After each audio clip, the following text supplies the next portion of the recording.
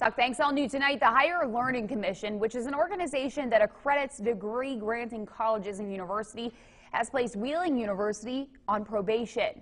However, WU will still maintain its accreditation and has the opportunity to remedy the situation. The HLC's primary concern had to deal with finances. They claim that Wheeling U doesn't have the fiscal resources to support operations, and the HLC took issue with two planning documents submitted by the university. In response, Wheeling U issued a statement saying they welcome the chance to improve and has already begun to make the necessary changes. To read their full statement as well as much more on this story, you can go to our website, WTRF.com.